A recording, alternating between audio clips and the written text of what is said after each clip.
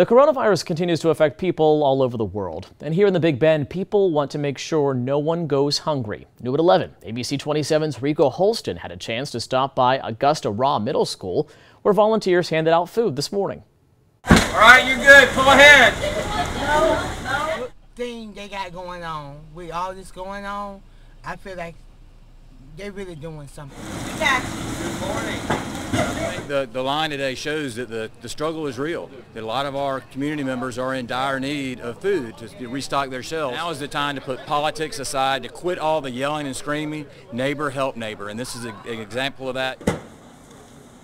The organization's definitely very helpful to people going through difficult times right now, and it's a great community. Well, today was about 15,000 pounds, and I think we had about 20 to 30 volunteers out here today.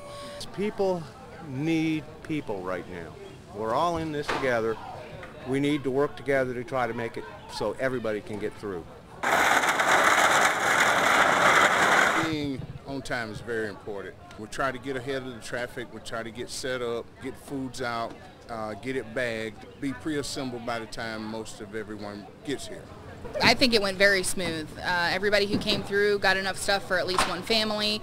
We had whole chickens, cereal, some produce, oranges, apple. We're really, really thankful for our volunteers. This can't happen without them. Thank goodness for those volunteers. Now,